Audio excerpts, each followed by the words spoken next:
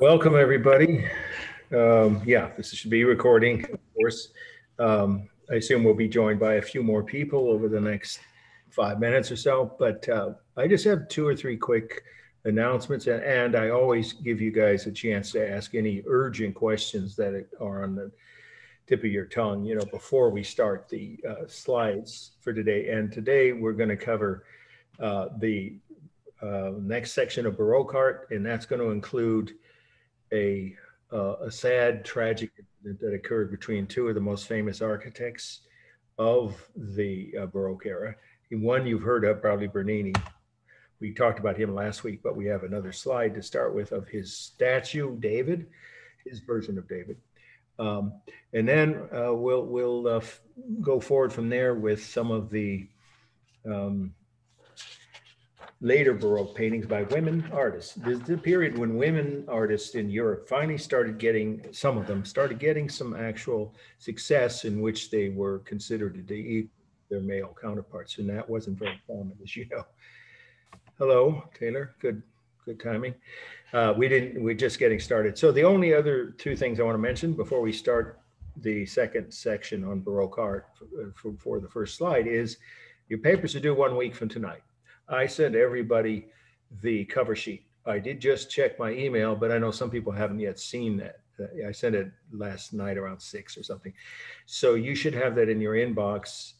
And I have it scheduled to be posted, the attachment. It's a 1-page PDF, right? Which you need to attach to your papers before you submit them in, of course, a digital PDF file.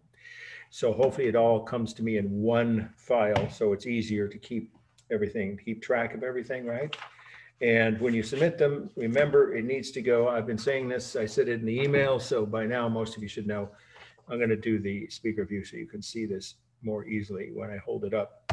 The right way to label your PDFs when you send in any of your assignments, whether it's extra credit, a paper, or your exams. This is obviously Art 1.2, right? It would apply to any of my classes, but obviously the class we're in today, and for all your papers, you're going to do it this way.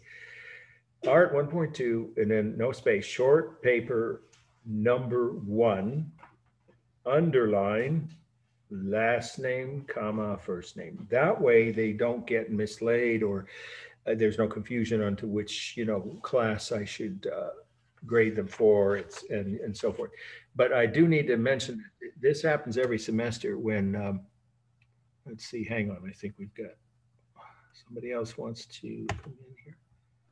Yeah, okay, welcome. We're just starting. I'm just reminding people about the requirements for your papers, submitting your papers, which is that some people have different names that they put on their work or even in their email handle than they registered under. That causes mass confusion because if it's even more than just a letter or two different, if you use your middle name and not your last name or vice versa.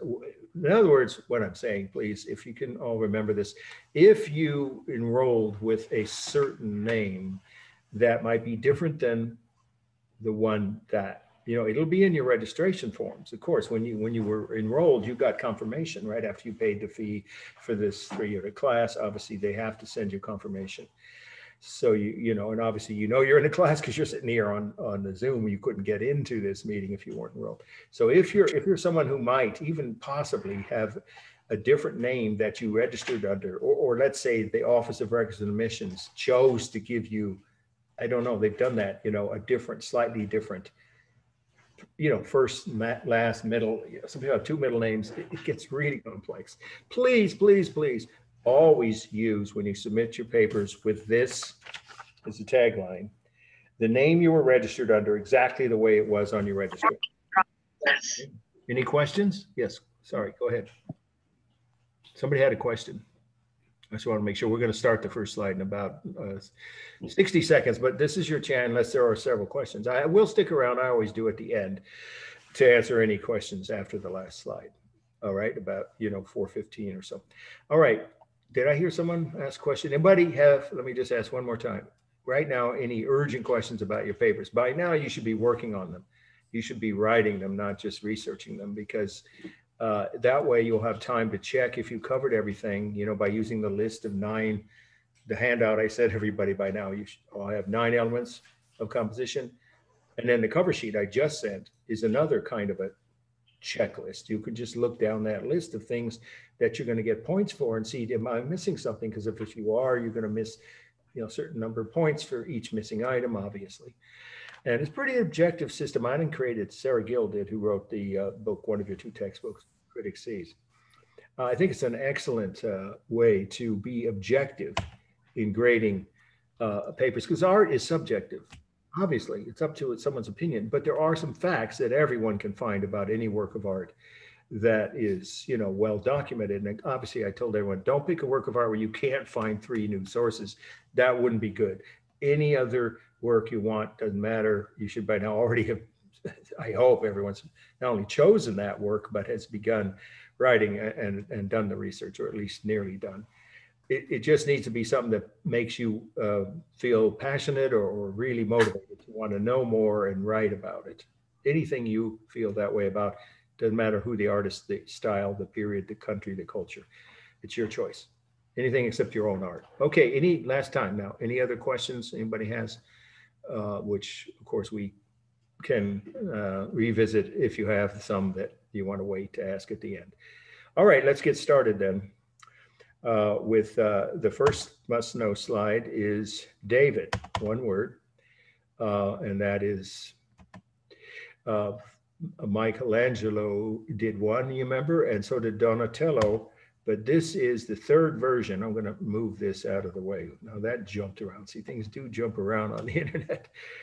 Okay, let's go back. This is the first must-know. Now this slide is, I'll go ahead and tell you, so important that I'm not going to cut it from the study list. That's one of those cues I give people to take extra thorough notes and study them more carefully before the midterm. Okay, the title, again, it's just one word, David.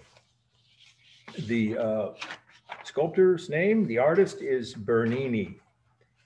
And I think you all know by now how to spell his name, but I'll spell it for you because we covered part of his work last week. On Monday, Bernini, Bernini. 1623. Okay, so I already said Bernini. I think I mentioned this was, here we go. Let me admit this person. Okay, we're just starting the first slide, so you didn't miss anything. So this is Bernini's David, 1623. Bernini was more famous as a sculptor. In fact, he was the most famous. This is literally just the first fact you should have in your notes. There's no debate over this.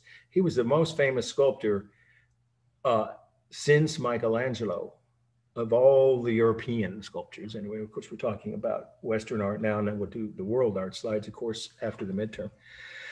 So in European history up through the Renaissance, or you could even say late Renaissance, Baroque is, remember I said this on Monday, is sort of the last phase of Renaissance, but it has some differences, and you should have that in your notes if you were in class on Monday. If not, you want to watch that video when I post them on Friday, because I already gave the definition. I don't want to backtrack and repeat it.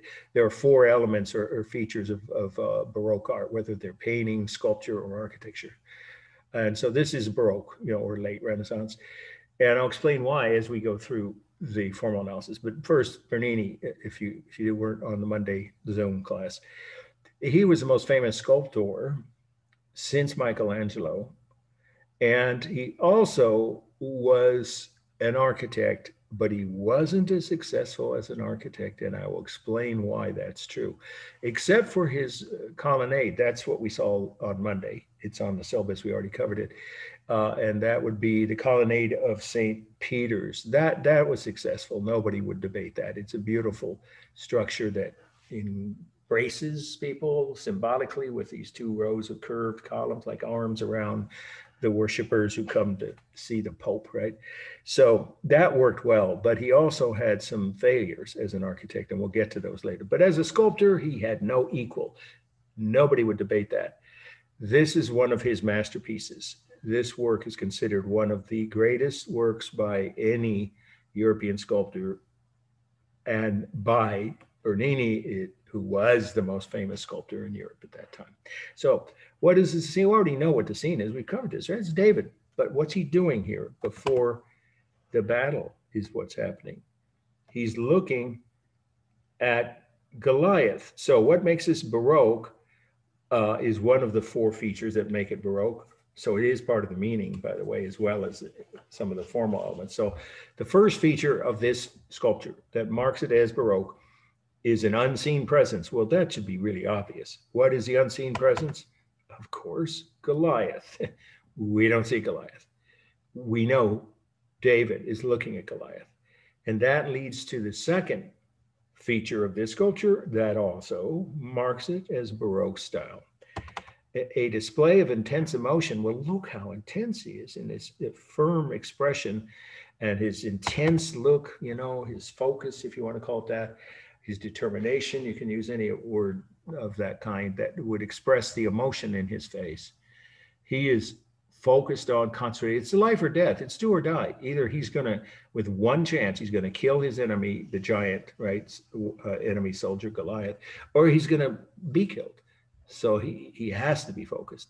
So that intense display, rather, of intense emotion shows up in his face, obviously. Now, the bulbous rounded effect is in his hair. Now, I know most of you never heard this, but this is my own term. You don't have to write it. I call this macaroni hair. It's a Bernini style feature in which the hair, oh gosh, come on. I got to get this so you can see. Yeah, there we go.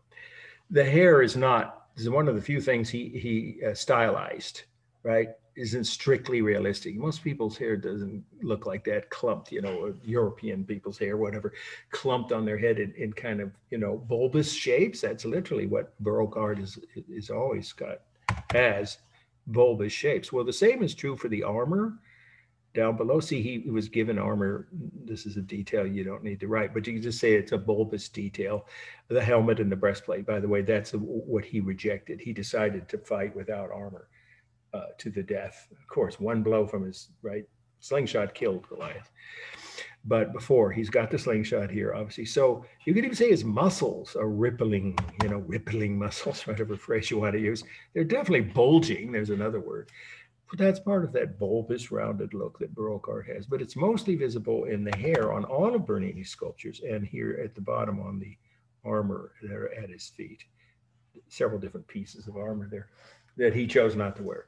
Okay, and then what is the final thing that marks is Baroque is an incrustation of ornamentation. Well, that's, I would say it's in his hair, because it was just, you know, lines showing, you know, straight, stringy hair like, you know, European, or in this case, right, a Middle Eastern, right, he would have been Jewish, Israeli. Of course, that was at the time Israel was an ancient kingdom next to Egypt, right? In the Bible, it's mentioned that. So his hair is overly or detailed. I won't say ornate, but detailed. But so is the slingshot. Look at that. And so is the armor. The armor, there we go. Welcome. We're just doing the first slide now. This is David Bernini. And so the detailing is only in parts, but that's all it takes to qualify this as the fourth element of all Baroque art. You see more decorative detailing on some parts of all of Bernini's sculpture.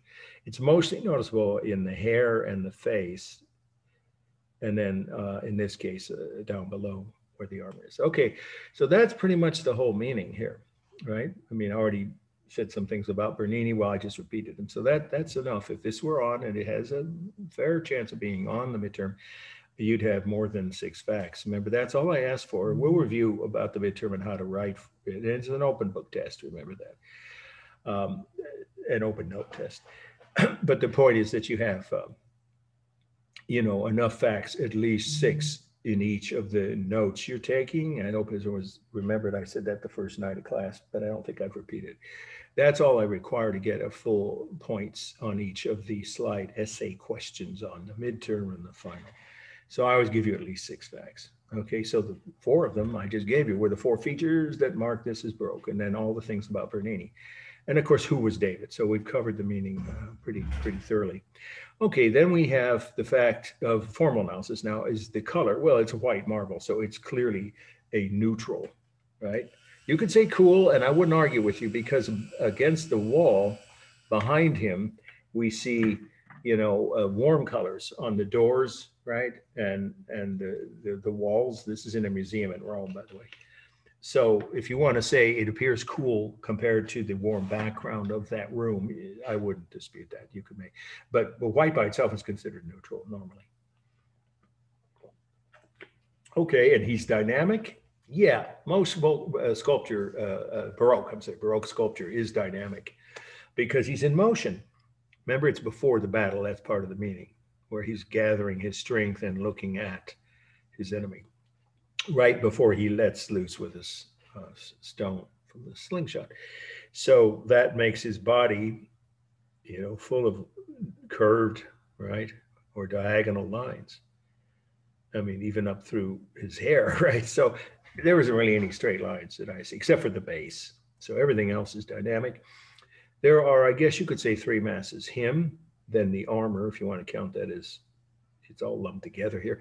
And then the third largest would be, of course, the slingshot itself. For space, it's a life-size, 6-foot tall statue of an adult man. So that's the real space, but the technique is only overlapping. Of course, his hands overlap the slingshot, his legs overlap the armor. It's actually not a robe, it's a loincloth, but you call it what you want, clothing. What there is of it overlaps his body, of course. So that's the only technique for space, right? And then we have the rhythm, of course, all human bodies. By now, some of these things should start to become self-evident as you see slides because we've done them so many times. But I always give you at least 6. That's what's the requirement, by the way, on the formal analysis is the same as to how many sentences or facts you need to write about the meaning. That's 6 sentences, 6 facts. And under formal analysis on the exams, you also only are required to at least describe 6 of the 9 elements. If you do a good job, you get full credit. But you can choose to do more if you want. So the rhythm is, the feet, right? The hands, the arms, obviously on his face, though it's farther away. And if it's on the exam, you won't have the close-up. It'll be this view. Obviously there's a lot of rhythm in any human body. Okay, and then we have balance. Well, he's standing, mostly upright on both legs, and by definition, an intact human body is considered to be balanced, left to right and top to bottom. Some people would say because the armor fills up more space below his knees than his shoulders and head do. I don't see it that way. If you draw the line here, I think it's about equal. But I will be flexible, and you can decide if you think it's more unbalanced toward the bottom. All right, let's see. Texture, of course, the real smooth texture of the marble is very obvious, but the simulated texture is superb here on the armor, even on the slingshot and his face. And even if it's not very realistic texture on his hair, it's stylized or exaggerated, it's still simulated texture. Obviously, it has some relationship to what hair might look like. So there's carved line, of course, everywhere to create that simulated texture. And there's no technique for modeling. It's just the lighting from the museum. Okay, let's move on. Now we get to the tragedy of this today's lecture. And it's a rivalry that cost one of the two architects their life. And I don't know if anyone here has been to Rome. I think I asked that and nobody said they had. But if you ever go to Rome, this is one of the most famous plazas in the world. It's Piazza Navona. You don't have to write that. I'm going to tell you in a minute the title of the slide, but just so you know where it is. Every movie ever filmed in Rome, there's at least one scene filmed in this plaza because it has these wonderful all-night cafes, several fountains, and one of the most beautiful churches in Italy. That's what we're going to see next, okay? So this is the next must know. And it's this one I'm not cutting from the list either. The third one down on the list for today, well, actually for today, week 5. Church of Sant Agnes, like Agnes, we would say in English. Agnes in Italian, they pronounce it. Church of Sant, that's the Italian spelling of saint, S-A-N-T, second word, A-G-N-E-S-E. Church of Sant Agnes is the title. The architect's name is Borromini, B-O-R-R-O-M-I-N-I,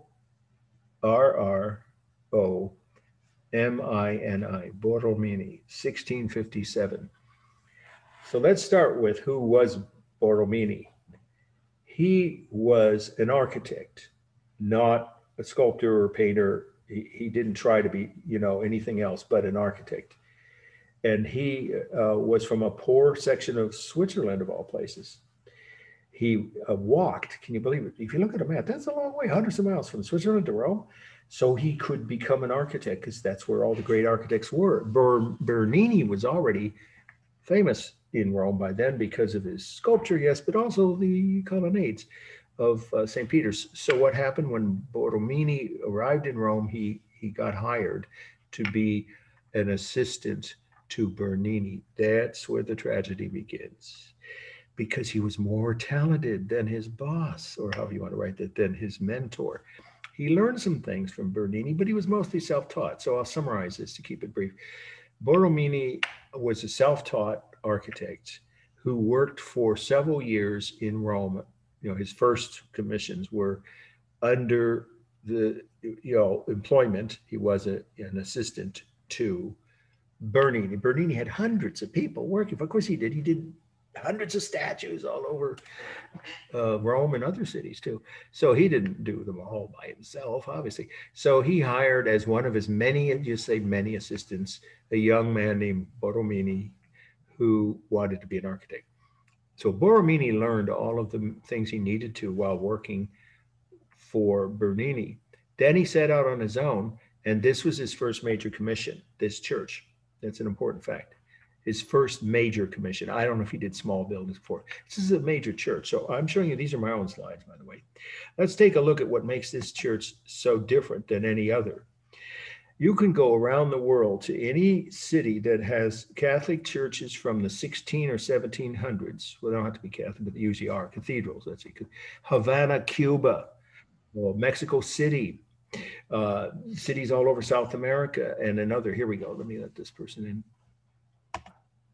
Whoops. Welcome. We're just on the second slide here. This is the Church of Sant'Agnes Borromini, the architect. It's the third one on your list for week 5.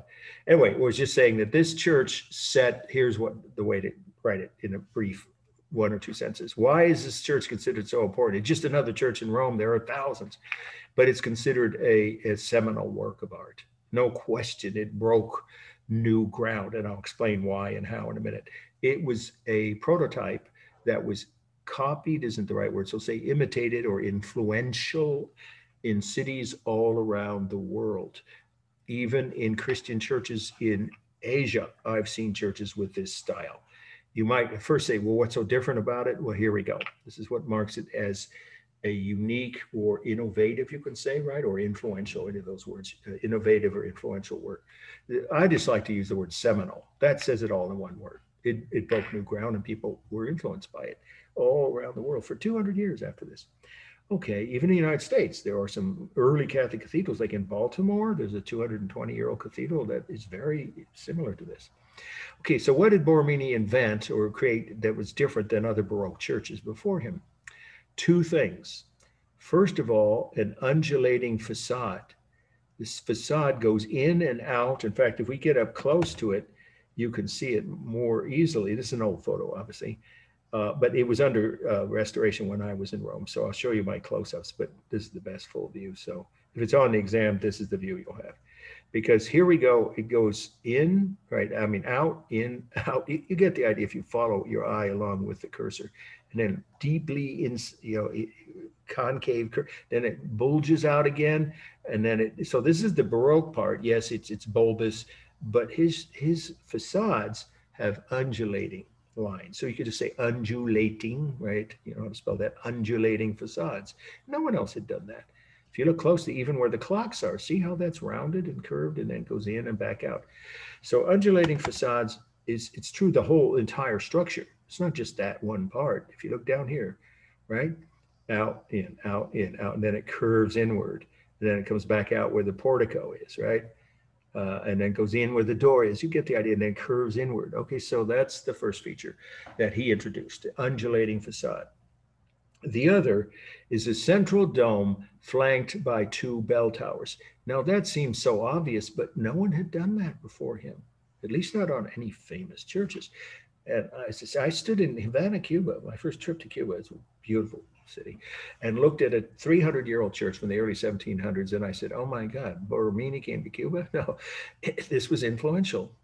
What, 50 years later in a country halfway around the world almost, right, in the Caribbean. So it's a Catholic cathedral of, well, it still is. It's still functioning as one, even under a communist government, right, in Havana. So this was influential, this building, all around the world because of these two new features. So again, the second feature, central dome flanked by two symmetrical bell towers. Symmetrical means identical, right?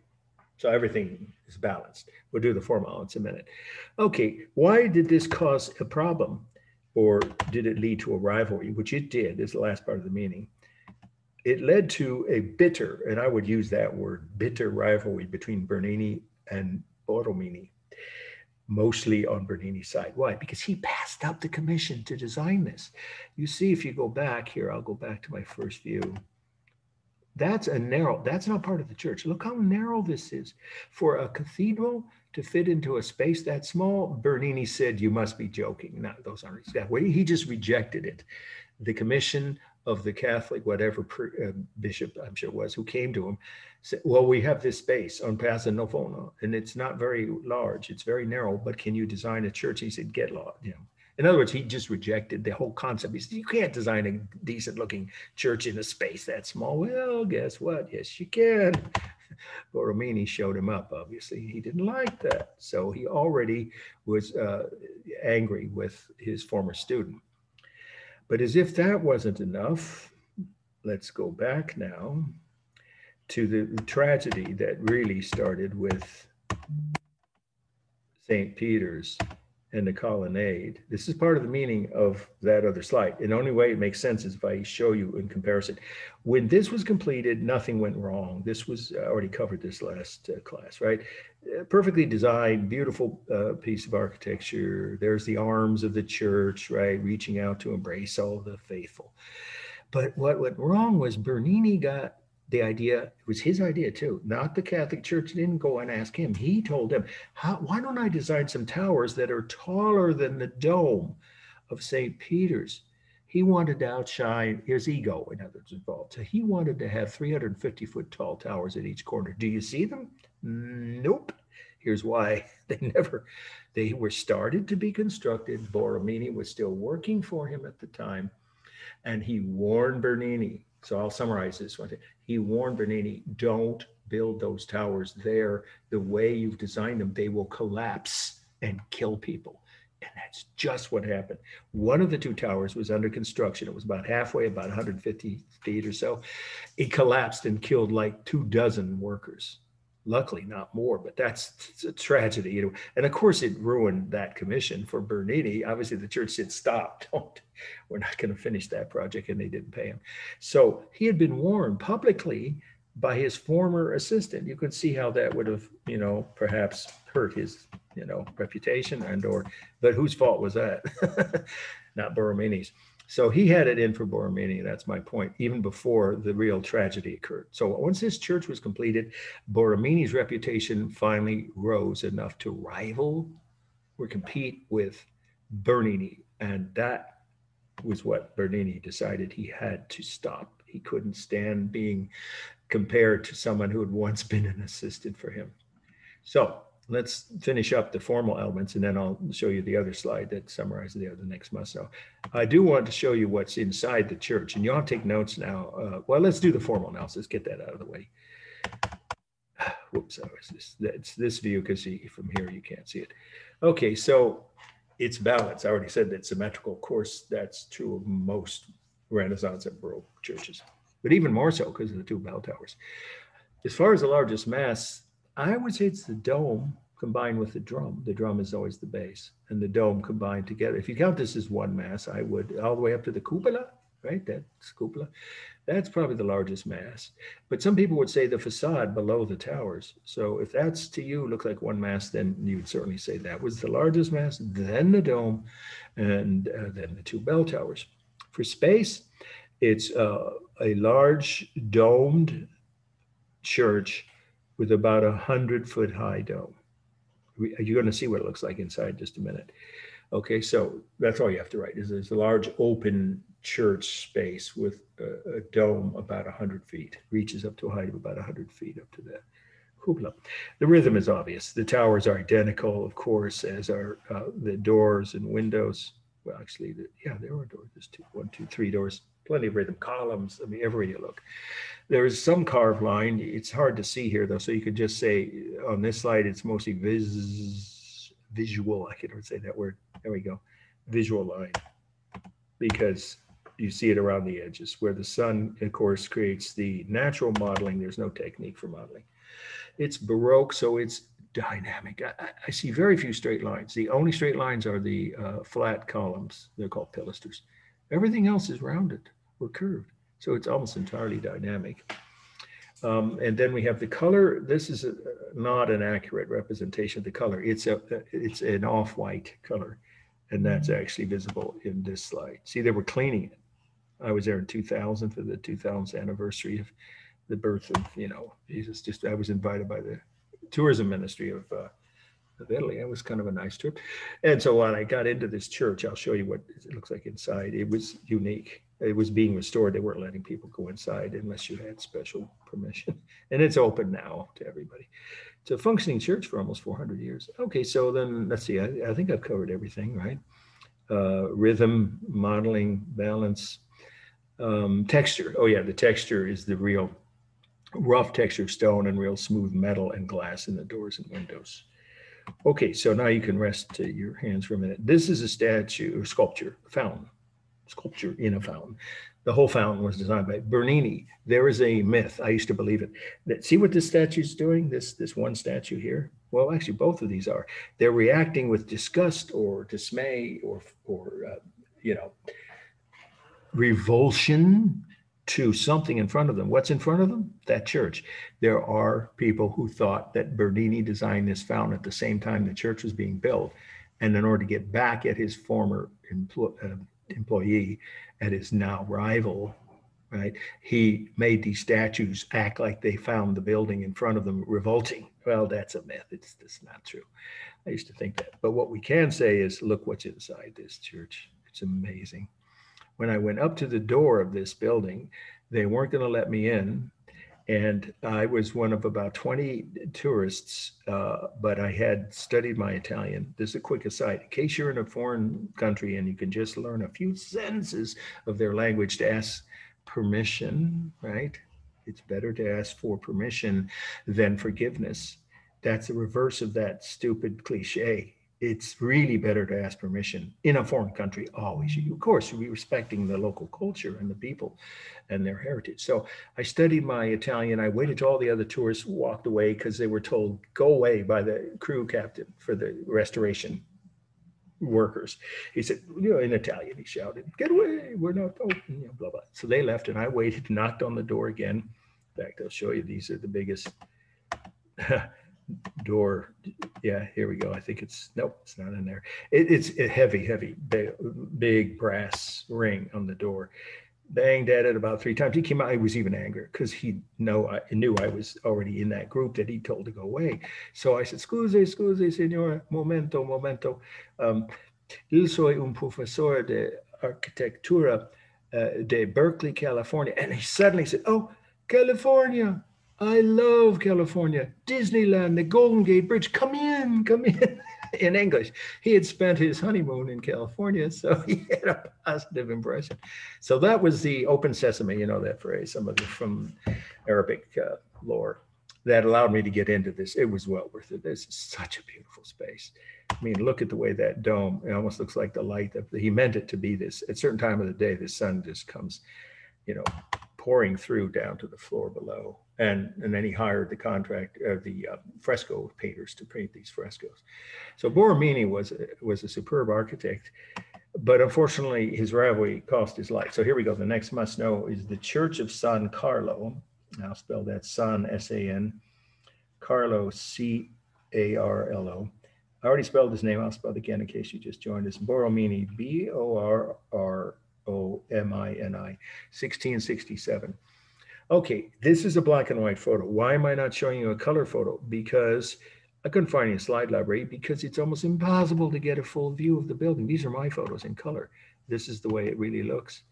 but there isn't really any way to stand far enough away because it's on the narrow. Here's the first fact. This is the narrowest lot of any church in Rome, possibly in all of Italy, but definitely the narrowest lot ever filled in with a church. Of course, if it was just an apartment building, that'd be no big deal. It's only 25 feet wide. That may sound wide to some people before, and a church that's like, a major structure that's got to hold hundreds of people. Once again, Bernini, here's why the rivalry on this commission literally cost Borromini his life. And I'll say why in a minute. But the prelude to that was, again, it was offered to Bernini first. He was still the most famous architect in all of Europe, really. And he turned it down. He laughed even. Now that's recorded. He told the people who came to him, the bishop or whoever, the priest, and said, "You're crazy. You can't design a church on a lot that narrow." Well, guess what? Yes, you can. Borromini took the commission and created a minor masterpiece. This is studied, this church, no exaggeration, in every architecture school in at least Europe and the United States. I know because I've talked to architecture graduates, at least if they take a class on the history of architecture that covers this period, this is considered a masterpiece. Why? First of all, because it is so narrow that he managed to fit a building this, important into such a narrow lot that was thought to be impossible, but also because of what's inside of it. So let's go inside to this. It had to have a dome. Now that's even more difficult or challenging because domes need wide, right? Space to be open, curved. Well, here's what he did. Now that's the detail of the outside. The dome, he fit into this space in a way that makes it look much bigger than it is and much higher. When I went inside this church, I'd swear that I thought the dome was 60 feet above my head, and it was a tour guide. He even asked people in English that was giving a tour, "How high do you think that dome is?" "Oh, 50, 60, 70 feet. It's 35 feet. He created an optical illusion that is still fooling people today, 350 years later, in the narrowest possible space any church has ever designed, at least in Rome. It's a masterpiece for that reason, but also because of the that went too far forward, because of the facade, which has allegorical sculpture. It's very Baroque. It has the undulating facade that I already described to you, right? It goes out in and then out again and in, of course. And so do the bell towers. There's another bell tower here that you can barely see the top of. I think it's just a little hint of it. And so it has the central dome. You just saw the dome right beneath. There's the cupola below. That's the dome I just showed you. And then it has flanking symmetrical bell towers. So it fits that new style of Baroque that he created, and in the narrowest lot ever. So it's an amazing accomplishment. Okay, let's do a formal analysis. We'll do it quickly. Since it's a black and white slide, I'd give you guys a break on that if it's on the exam. You could just say, but it is a warm color. It's a pink stone, the actual color. But if you say it looks neutral in this photo, of course I wouldn't dispute that if this is on the, I'm not saying I won't remove it. I may or may not. The last one I won't, right? The one from the plaza, the bigger one. Borromini, sorry. So what happened? I didn't finish that. How did this cost him his life? Well, Borromini after this was really becoming in demand all over Italy, not just in Rome. And Bernini couldn't stand it. His jealousy got so intense that he blacklisted him. He blackballed him, I think is the phrase now. Just like with, writers during the Red Scare, you know what I'm talking about, some of you in the 1950s, when if they had ever been involved in certain political groups, they would never be able to write again for Hollywood movies. Same thing happened, only this was an individual blackballing. He went to the Pope. The Pope wanted Bernini to keep designing fountains, sculptures, churches. And of course, he didn't want to offend Bernini. He'd known him, for a long time. And he said, "Okay, what do you want?" He said, "Don't ever hire him, and make sure no one else in the city of Rome ever hires Borromini again." And of course, Borromini didn't know about this, but it just not overnight, but very soon after he finished this building, the bottom line is it did indirectly at least cost him his life, because he didn't understand why he suddenly wasn't welcome in certain places. He wouldn't get people to contact him when he was trying to find new commissions. His clients dried up and disappeared. You know, all of his clientele, I should say, not clients themselves, his business, his work. He had to move into a tiny little apartment, you know, in an attic. And one day he literally had trouble paying for his food and rent. One day his maid, or the maid that, you know, maybe the landlady, I don't know, somebody who found him in his apartment, hung from the rafters of his own attic apartment. He'd committed suicide out of despair. And it's at least partly due to that nasty revenge that Bernini took against him by ruining his career.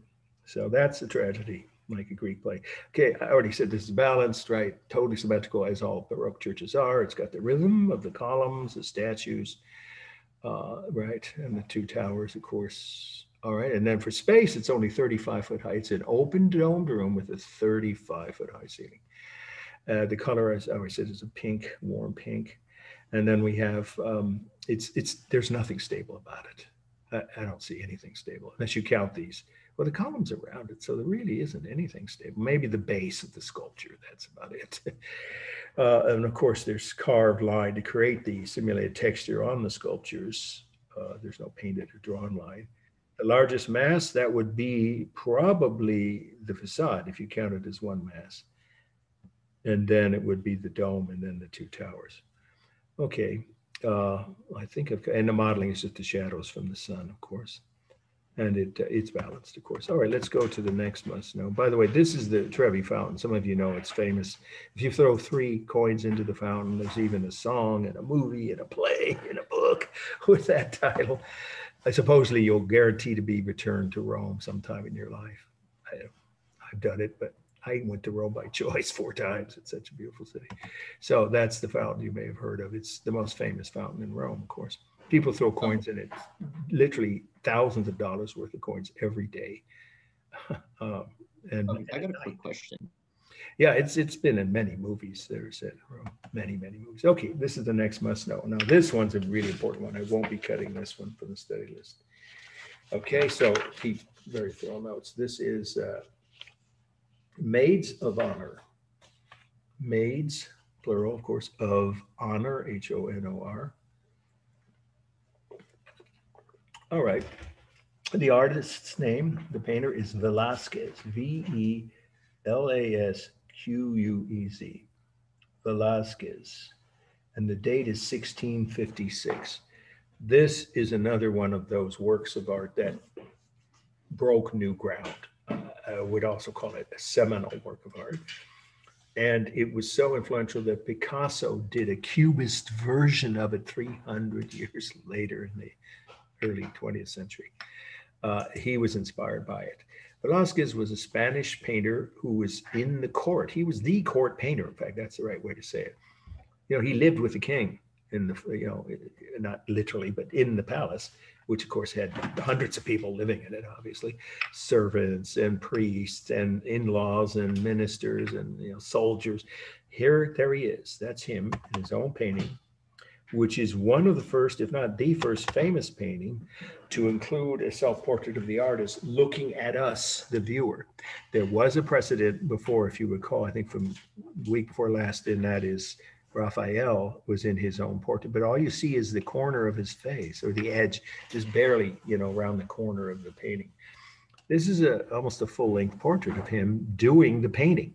So an artist being portrayed as a self-portrait, creating the painting you're looking at, that's a first, at least the first famous painting to do that.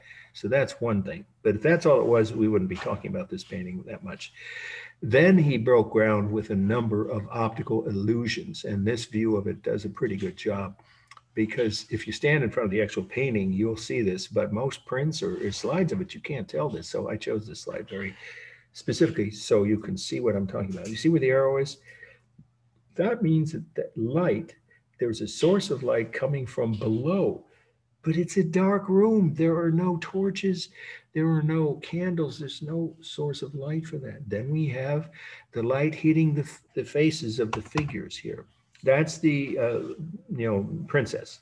right? In Spanish, princesa, right? She's a spoiled little thing. They actually know who she was, so I'm not exaggerating. She was quite spoiled. She had all these maids, around her, taking care of her. She's getting ready for a party in the palace. Of course, if that's all that was happening, we wouldn't be talking about this painting. Instead, what you have is the optical illusions that one on top of the other. They once you know what you're looking at, it should surprise you, because most people glance at this and just think they see the figures, and maybe they notice him in his own painting. I think that's a little odd. Possibly they see one or two odd things, like this little boy here kicking the dog. He was her spoiled younger brother, by the way. And then a dwarf who was plucked off the street, probably homeless, off the streets of Madrid. Of course, his spouse is still there. It's in Madrid. And she was required to entertain these two children, royal children. It's probably certainly better life than being homeless, I suppose. So that's why she's there. And then these are the maids, the two maids who are tending the little princess. So that's the literal meaning. And then we have a priest and a nun. And we have a minister looking in on the scene. So those are the figures. That's just the less important part of the meaning if you just want to know what's going on. But let's talk about the optical illusions. It's all about the way the light strikes this scene. If you look closely, you see the light must be coming from behind us. Where else could it be coming from? It's directly on the face of the little princess. So now let's take a closer look. I have a couple close-ups. That's actually how it looks. Well, this is a good view too, actually. In fact, I'll use it because you can see the same effect. Yeah, this is more accurate. The colors in here are more accurate. This is the one I was thinking of when I mentioned that. I think if you look at this, you can see the lights hitting her forehead, her jacket, or whatever you call the top of her dress. That style of dress, of course, isn't worn anymore, but it's hitting the front of each of the figures in the front. There we go. That's why I keep forgetting the slide librarian included all kinds of superfluous views that I didn't ask for. But here we go. You see that there's no question the light's coming from behind us, the viewer. There's no question of that. But wait a minute. No, that isn't the case. If it was only coming from behind us as we stood at the end of this room, maybe walked into the room and happened onto this scene, that's what we're supposed to be. We just wandered into this room and, see, they're getting ready for a party tonight. That would be the assumption correctly at first. The light has to be, the source of the light is behind us. But that's not all. The light's also coming from the side through this window at a 90-degree angle from behind us. That's impossible on the planet Earth. There's only one sun. And then the really surprising details are the light coming from 180 degrees, exact opposite end of the room, shining on that door and on the stairs. That's physically impossible, again, on planet Earth with only one sun. And then if that's not enough, there must be a source of light which is not visible anywhere from the floor or below anyway, on the ceiling where you see light reflecting here. He was playing with us. Velasquez was experimenting, and he was a genius in getting these unexpected details. But my favorite surprise is this one. There's the king and queen, right? The mother and father of the two little children, looking in on their darlings. But wait a minute. If they're in the mirror and we're standing here looking at these people in the room, where are we? We should be visible either in front of or behind the king and queen, right? So it's one illusion on top of another. There's like half a dozen optical tricks, is a good word to use if you prefer that, or optical illusions that he's managed to portray or capture, if you want to say that, in this painting that no one else had ever tried to do. So it's studied by painters all over the world. I watched a class of people. It's in the museum in Madrid called the Baroque, and whole classes of painting students or art students, who are studying painting, or even just sketching, would come in while I was there for several hours, back and forth. This has a whole wall to itself, and you could see that how many different groups every day pass through just to sketch or study this painting. It's that famous and that influential. Okay. So formal analysis, it is unbalanced toward the bottom, I would have to say. unless you count all of this, which you could say is solid, and there's the ceiling and these paintings on the upper wall as part of the mass. But because of the number of objects of human figures below, the middle, I would weight it, call it weighted toward the bottom. And it is unbalanced, or sorry, roughly balanced left and right, because the painting, that's the very painting itself, and it is that big, by the way, it's a huge painting, um, balances out with the light coming through the window frame, roughly. At least that's how most people would see it. Again, if you feel because the painting here is somewhat more noticeable than the window framing, and you think that makes it unbalanced or to the left, I wouldn't dispute that. Okay, so then we have the rhythm, of course, of all the heads and arms and hands and legs. The similar texture is quite superb, except when we get to her face. So let's do this. There is soft, diffused texture, not super strong, on her hair and her forehead and the top. I think it's called the jacket, isn't it? I think so. The top part of her dress, anyway. And some painters have made the case, and I agree with them, that that is a prototype 200 years before Impressionism was even thought of, was even tried in France. Of course, we'll get to that after the midterm. So you could say that is another advanced technique that he's introducing, but it's hard to say why he did that. In any case, that's the only place where the modeling and the symmetexture are soft and diffused. Everything else is sharp and realistic on the hair, the clothing, and of course the room.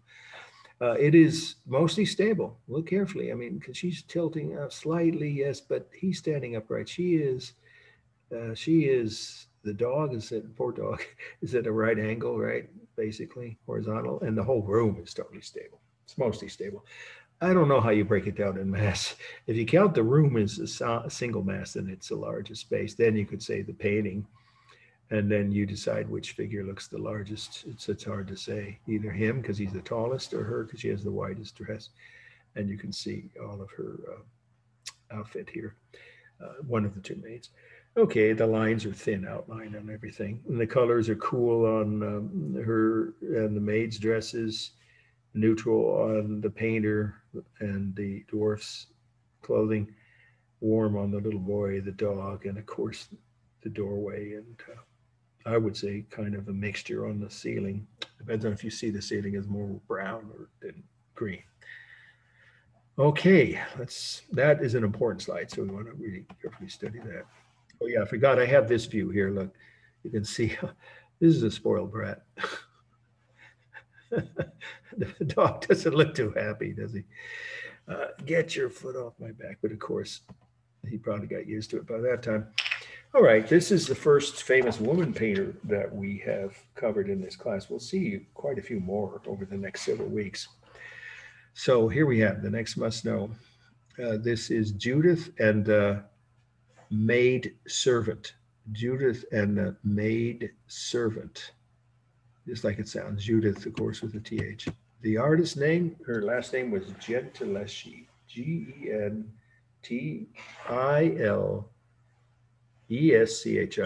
Gentileschi, 1625. Okay, so who was she? Okay, her name was Artemisia. There's a movie with just that is the title, Artemisia, just like it sounds, Artemisia, Artemisia, S-I-A. That's her first name. She became the most successful independent female painter, or you could just say female painter, in Europe during her lifetime.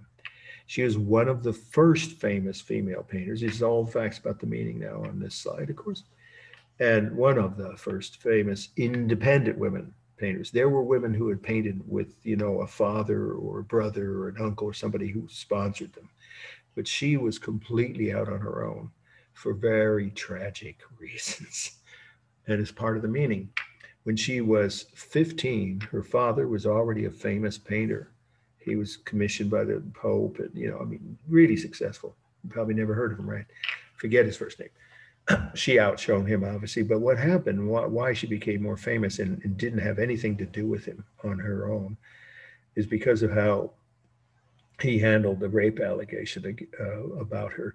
He hired a tutor who was 40 when she was 15, and she later reported that he had raped her. So her father, instead of prosecuting, right, that tutor, which, by the way, the guy was married with kids back in his hometown. I mean, more than scandalous. Obviously, it was illegal. Even back then, that was a heinous crime. Instead, he sent them both to the Inquisition, and they were both tortured, as if it was partly her fault, her own father. So she never spoke to him again. She was acquitted after being tortured because it was clear it wasn't her choice. And obviously he was the perpetrator. So he was sent to prison for at least a few years. And she left home and never spoke to her father again. So that's how she became totally independent by choice. And she just was so talented that when she did paintings like this, they were purchased by people with, enough funds to, she could survive. She actually had a very successful career selling her paintings. Some commissioned, some she did on her own, and then they were bought later by someone else, a collector. So she was very successful independent woman painter, one of the first famous ones in Europe. This is a scene from the Bible where Judith, the daughter of the king of Israel, decides to sneak into the tent of the enemy king. You don't have to know his name, who is attacking Israel. And so she decides on her own, without her father's knowledge, to sneak into his tent, get him drunk, and with her servant, right? Because people would have traveled if they were, royalty. They always had some servant with them, and get him so drunk that I think he fell asleep. Anyway, just that he was a victim, therefore, of her beheading. She beheaded him, and that's what we see here. His head, you see that down below, has just been severed. So she, in other words, won that battle without any fighting. I mean, once the enemy army woke up in the morning and saw their own king was beheaded, they ran, they left the battlefield. So she saved her people and her family, her father, and their kingdom. It's in the Bible. So this is a scene from the Bible where that is Judith, of course, and her servant. And she's noticing that someone's approaching the tent after they've just did the deed of, of dissecting isn't the word, of right, cutting off the head, decapitating. That's the word I was looking for. The enemy king, and she's afraid of being caught, so she's showing apprehension. So this is a Baroque. Everything in here is bulbous. I mean, her sleeves, the robe dress that she's wearing, her maidservant's headdress, the severed head of the enemy king, the tent, the roof, if you want to call that, if there is a roof in a tent, that's part of the fabric, everything. And then there's an incrustation ornamentation of all these objects on the table, and then the clothing, of course, and the decorative hairstyle she has. There's ornamentation here that is typically Baroque. The unseen present is an enemy soldier, and the intense emotion is fear, of course, or apprehension is probably a better word. But she did get away with it, according to the Bible. She wasn't caught. She got safely back to her father's palace. And the next day, they had their victory. The enemy soldiers ran away. Okay, so that's the whole meaning here. Formal analysis. It is balanced with her in the middle. Even though she's leaning over this way, part of her body goes there. And then with the maidservant here, I think if you draw a line here, it's definitely roughly balanced left to right. And I would argue top to bottom because of this tent, the tent fabric, I guess you can't call it a roof, right? That section there roughly balances out to me, top to bottom. Okay, and then we have the rhythm, of course, the arms, hands, legs. The similar textures are super sharp. She was a master at that. On the, it looks like a satin dress, and of course the cloth of the maids' clothing and their skin, their hair, and so forth. Same thing with the modeling, very strong, but here it's chiaroscuro, remember, when it's deep shadows on her arm because of the candlelight, and that's reflecting on her face. If you're curious, what's that doing on her face? It's because her own hand. And obviously this candle is not the one creating it. There will be other candles in a tent that big. By the way, some people think that's a self-portrait of her. She was about that age when so she already was independent at 16. That whole trial and everything, and all that took several months. So she was around 16, she left home forever for good, and already was doing paintings on her own by then. Very talented woman. Anyway, the movie, you could watch it and get 10 points extra credit. Remember, is Artemisia, Artemi, or Esia. It's her first name. Of course, you could also just, for extra credit, you could find an article about her. There are all kinds of articles, and just send me the screenshot of it. And that would be worth 5 points, of course. Okay, it's dynamic. I don't see anything stable. Don't see any straight line. Maybe the top of the table. And the largest mass is her, then the maidservant, and then I'll call it the top of the tent or the back of the tent. The color's warm, of course, the red and yellow of this fabric, and their skin tones cool on her sleeves and the maidservant's clothing. The line is thin on everything. I already mentioned the modeling and texture, right? I think we've covered everything. Balance, rhythm, dynamic, stable. Yeah, I think that's it. Oh, space, sorry. Overlapping and foreshortening. Foreshortening is on that table. And I would say somewhat on the shoulders of these two women. Okay, so we're going to end right on time. Now, the last must-know artist is a really important one, but this isn't the must-know. Let's go to that. It's Rubens, and it's the Garden of Love. Garden, just like it sounds, 3 words. Garden of Love. Rubens is Rubens, and the date is 1638. So I'm going to start by telling you something about, this is for the meaning. You do want to take notes. I'm not going to cut this slide. This is the last one of which today, of course, it is our last slide for today's lecture, that I'm saying about it, that it's very important because Rubens was probably the most famous of all the Northern Baroque painters, meaning north of the Alps, north of Italy. Although many would say it's Rembrandt, and I personally feel that, but he during his lifetime, Rembrandt was not as successful as Rubens. So let me tell you some things about Rubens, and you should take notes because it's part of the meaning. That's a portrait of his second wife. So Rubens, I said it just now, I'll repeat it though, it was the most successful and famous of all Northern Baroque painters. His work was in countries all over Western Europe. They were commissioned by kings, popes, bishops, the Catholic Church, wealthy collectors, and royalty, all commissioned work from him because he was the most famous Northern Baroque painter. Of course, I don't have to say European because this is a European movement. Obviously, Baroque art was only in Europe and a little bit in North America at that time, but not much of it was being done. So this is making him the most famous painter because he chose subjects that people really wanted to see paintings of. For instance, there's a scene from the Bible, the return of the Ark of the Covenant. Some of you know from the Spielberg movie, right? It was a real object. We know it existed. What happened to it after the fall of Jerusalem? Nobody knows. I doubt that his version of where it ended up in the end of that movie is accurate. But in any case, it's a scene from the Bible. And so, of course, these characters are Jewish, but it's part of the Bible. So it's, Christians and Jews alike could find this painting interesting. Here we have baby angels up here. This isn't the must-know, but it has all the basic elements of Baroque painting. But this particular style of Baroque, his style of Baroque included a combination of soft modeling. You see, if you look at it, soft, I took the slides from the Boston Museum of Fine Arts, soft modeling, right, with bold outlines. You put those two together, no one had done that before. And you have a distinct look. They're called Rubenesque style figures.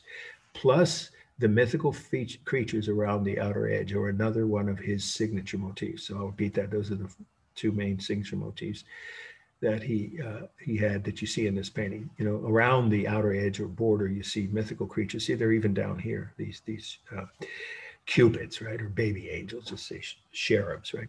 And then also the soft modeling on the main figures with bold outline. And then finally, a swirling motion. All of his paintings have swirling motions or circles within circles. And that's visible when you get up close. I showed you the big circle right around the edge. Then you have this group of the rabbis. And then finally, you get these 4 people's faces. And that forms an even tighter circle. So it's circles, you could say it that way, circles within circles. one of his motifs. This is his painting of Bacchus, the Roman god of wine. Rather gross and disgusting. It's meant to be. And of course, this guy is especially grotesque. And then there's a drunken lion, and then this guy here, yeah, and then her. She's obviously they're all just totally, getting completely blotto, and that's an early student painting when he was studying painting, so he was already talented. So let's talk about the last must-know now for today.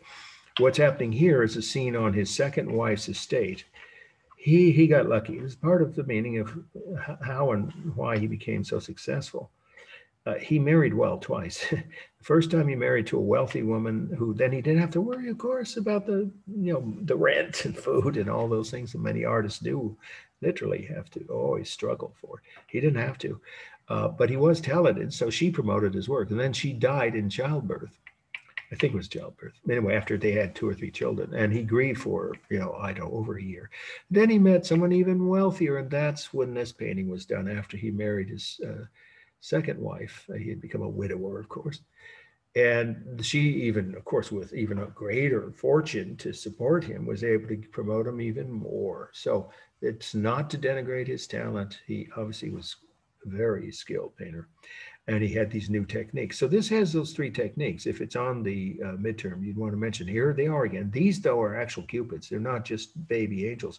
They're cupids, and they're pushing people together to make them fall in love. That's, of course, why the title is The Garden of Love. And we see here couples about to, well, you could use the word hook up, I guess, if you want, fall in love or get, involved, however you want, become intimate, know each other in the biblical sense, however you want to word that. Clearly, it's implied that they will get to know each other in a intimate way. This is just the courtship part of it, or if you want to say flirtation part of that. And this is on this was a structure on the estate of his wife's many, many acres she owned in whatever city that was in. This is in Belgium, by the way. This is a mock ruin. Mock ruin literally, or only wealthy people could afford them. They've been used since ancient times. Even the Egyptians, some, but certainly the Romans did them. And a lot of Victorian mansions have mock ruins on the grounds if they have enough land. It was a common thing where you build a fake temple and then build it like it's halfway, ruined, so you could, show off whatever your knowledge of history and art and architecture. Obviously, that's somebody who has money to spend and extra money to waste, if you want to call it that. So this is a mock ruin on the grounds of his wife's estate, which is an indication of the wealth that he was lucky enough able to enjoy because of his second marriage.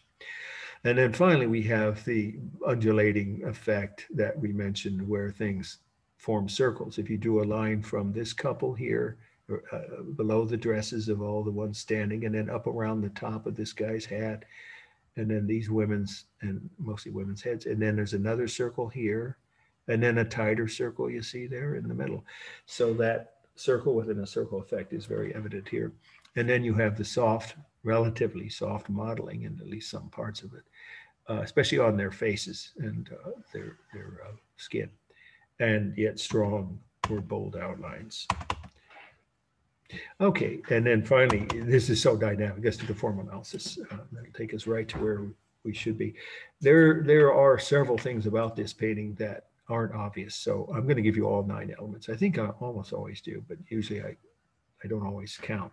So if I forget one, please just holler. Okay.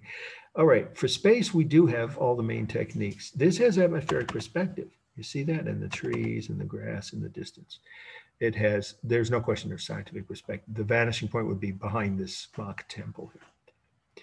It's a mock temple or mock ruin. You could use either phrase, but there would be some kind of, he would have used the diagonal lines here. So it has scientific perspective. And of course there's overlapping. There is foreshortening obvious on the temple, but even on some of the figures, the human figures on their shoulders. And then we have diminishing size, of course. The human figures are smaller the further back they are. Okay, and then we have the colors alternating: warm, cool, cool, warm, warm, cool, warm. That's common in lots of Renaissance, especially Baroque paintings. So he didn't create that idea. Just draws your eye into it more when you have alternating warm and cool colors. I would say the sky is cool and the temple is neutral because it's almost an off-white, but some people see more brown in it. So somewhere slight tan color. If you see that, then you could say it's slightly warm. Okay, I already mentioned that there's bold outline around the main figures, but here it's soft, even the outline on the mock temple, because he didn't want you to focus on that, but there is outline everywhere. Um, and some of it's thin, but around the main objects like this guy's body here, for instance, and these two people here, their faces, is bold on the most important figures. It's dynamic. I don't see anything stable unless you count maybe the sides of the mock temple, possibly, but or maybe this tree, but even it's leaning over. So most of the figures, these two are standing upright, these two here, but then there's still some dynamic features on their clothing. So it's mostly dynamic. It is unbalanced toward the bottom, right? If you draw the line across here, obviously there's some empty space in the upper half. And roughly balanced left to right.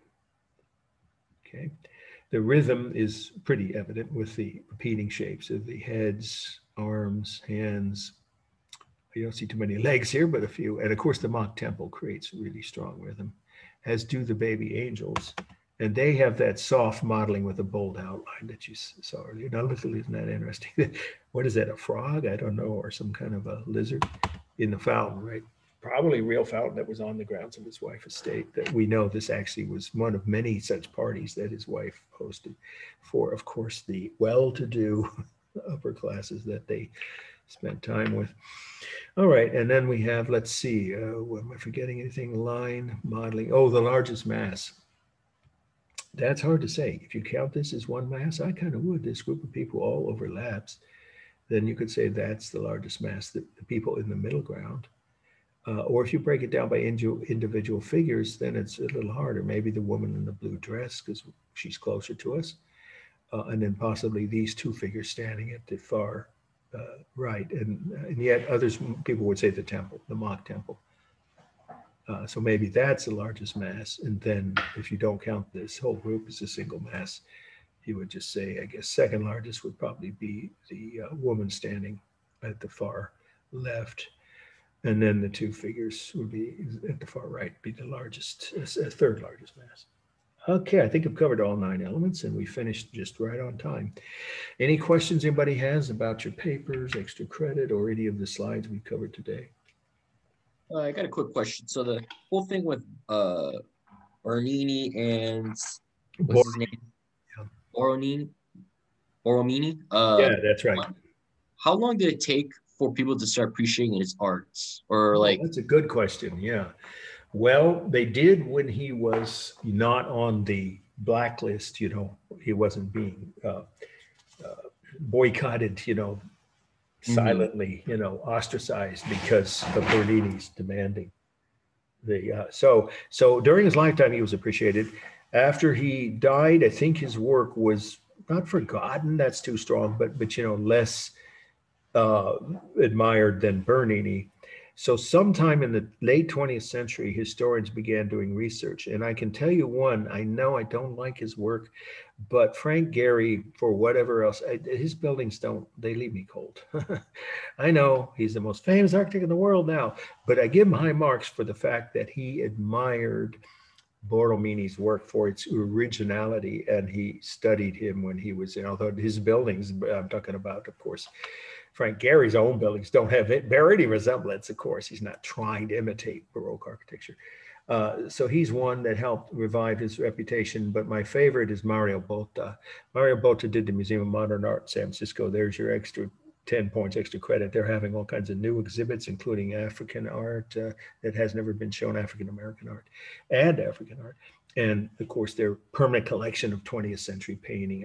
It's a good museum. That whole complex was designed by an Italian architect who came from the same part of Switzerland and moved to Italy. And I actually interviewed him over the phone once. He wrote his thesis back about 40 years ago, because Mario Botta's got to be in his 60s or early 70s. He's one of the most famous architects in the world today, and he admired him. So just say, to answer the question, a short answer, sometime in the latter part of the 20th century, architects began to appreciate his work, and and comment or promote it. And it now is a thing that's required to study, at least in many, just say many architecture programs, like UC Berkeley and MIT and the architecture schools in Europe. They're required to study his work because he was so creative. Yeah, so for a while he was not forgotten, but underappreciated, and now he's getting his due. And he didn't know that he was blacklisted. I don't think he might have suspected. Well, he also was, some people say it was manic depressive. We don't know because he didn't have a way to test it. And that's what some historians who defend Bernini and like his work better will say, oh, well, you can't blame his suicide on anything Bernini did, because if he was manic depressive, he could have killed himself anyway. And there's some truth to that. But I see it as a little more nefarious. I mean, we know that Bernini tried to get him ostracized from all the possible, at least any major commissions in Rome after the completion of that church with the narrow dome, because he was jealous. And no question he was jealous. I mean, right? Bernini never designed any structure that collapsed. I'm sorry, Borromini. See, I'm doing it. Borromini's buildings never were in danger of collapsing. And obviously Bernini didn't listen to his under assistant there.